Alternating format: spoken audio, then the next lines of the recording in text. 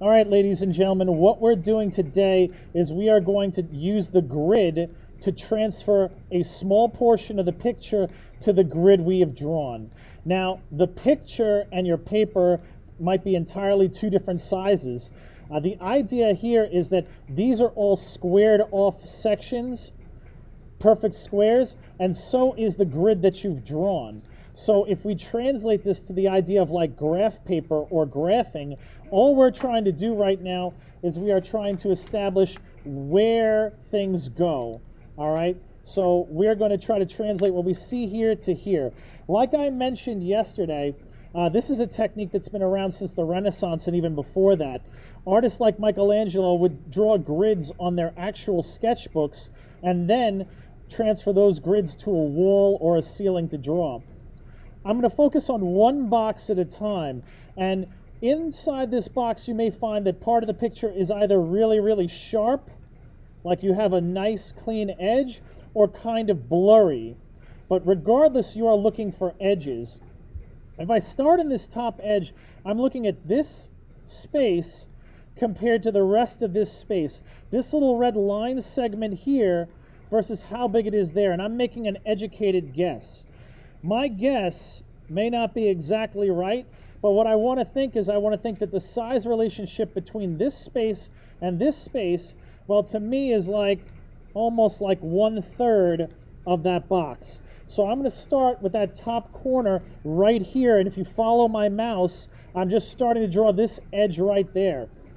The next thing I'm going to do is I'm going to kind of try to work that little bit of a shape down. I'm getting to this part right over here where the shape sort of turns and changes. I'm going to look to see where that is in the box, and for me, it's sort of halfway through this box.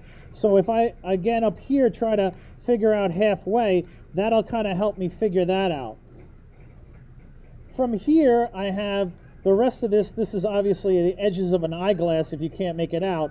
I'm going to try to figure out where that's going to go.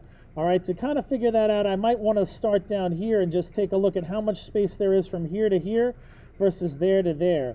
And I'm going to go down and again, try to make my approximation. Again, you might not get those approximates exactly correct, but it's important that you see that one side is either bigger than the other, it's near the middle, or it's all the way to one edge. From there, what I'll do is I'll start sort of working out for this bump over here. And again, I'm going to look at this bump and how far does it come into this box? Where does that line up? To me, it's somewhere over here. So that's going to help me think about how big it is. As long as you are using some sort of reference in your grid to try to figure it out, your goal is to try to make this edge, this shape, to be as similar to the photograph as possible. If you are close, and then the other person in class who's doing the piece next to you is close, well, they should ultimately end up fitting like puzzle pieces.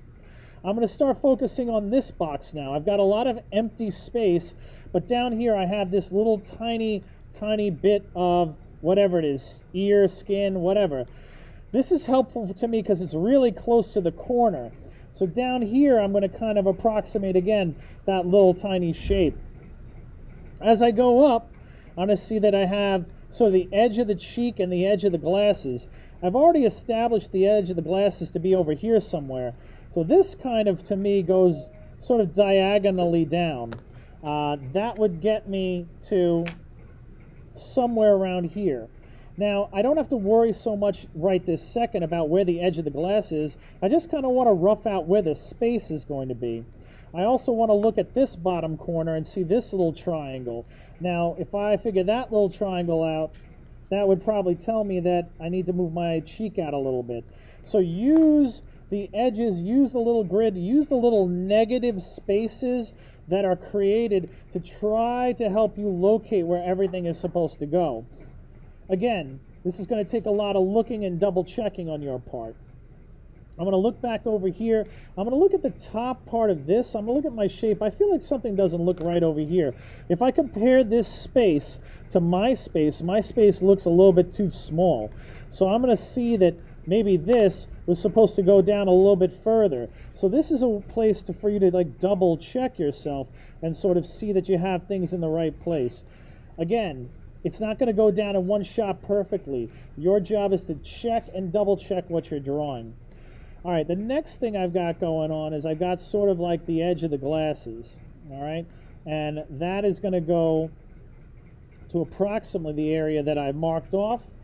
And then down over here, I've got another little part of it that wedges out. So I'm going to try to lay those things out. And I'm going to look at this shape, and I'm going to try to make sure it looks like this shape. And what it tells me here is that I feel like the rim of my glasses is probably going to stick out just a little bit further than I originally thought.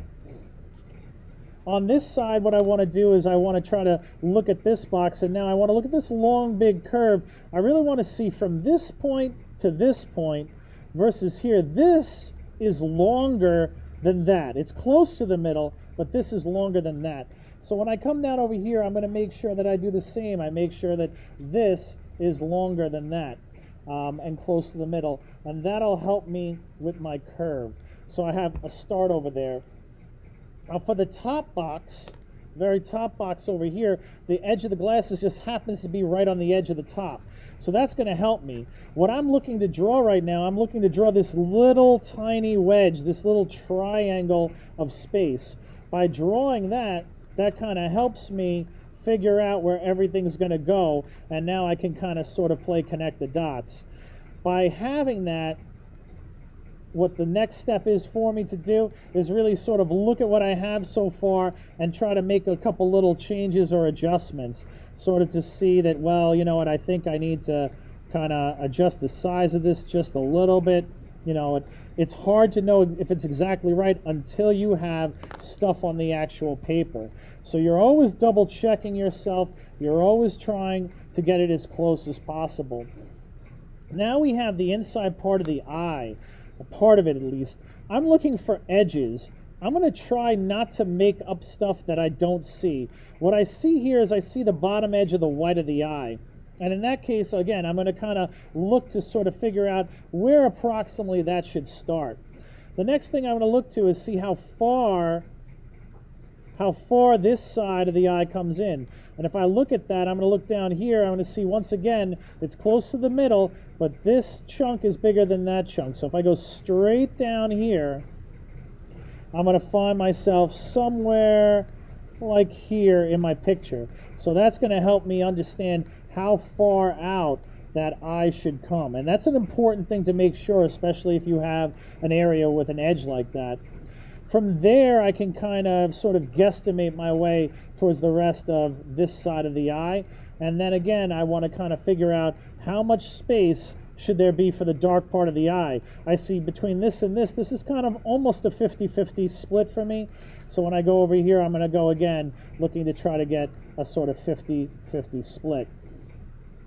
With that, I've drawn most of the basic parts of this drawing. I can double check what I'm doing. I definitely do, because I want to feel pretty good about where that goes. Because this part, even though it doesn't take super long, you want to be accurate, because the rest of everything you're doing is really based off of what you do right here. So if you want to make some changes or adjustments, if you want to kind of clean it up and fix it, now's the time to do it. But this is ultimately what you're going for. Now you can add a few more little details in pencil, and anywhere else that you see like an edge, you can kind of put down information for yourself. But at this point, I would say I am done with this part of the drawing. Before I move on to anything else, what I want to do is I want to sort of obviously clean it up like I'm doing it now, and then I'm gonna, boom, take a picture of it, you know, and submit it. I want you guys to show me what you have so that I could double check it, you know, real quick and let you know if it's good or not. When you take the picture, make sure you take the picture from directly overhead. Your picture should look like a square. If you're taking it from an angle like this, it doesn't help me because it's hard for me to understand if you did the proportions correctly. So when you do take a picture of it, take a picture of it from up top. We're going to finish with this. This is what we're focusing on today. When we're done with this part, Then tomorrow I will demo how to shade. I know some of you are ready to go on the shading, and some of you know how to do this, and you want to get started right away. I just ask you to please be a little patient with me. I'd like you guys to all kind of get to the same spot. And more importantly, I really like this to turn out pretty good, so I want to be able to check what you're doing. So you're going to do this part, and then you're going to submit it.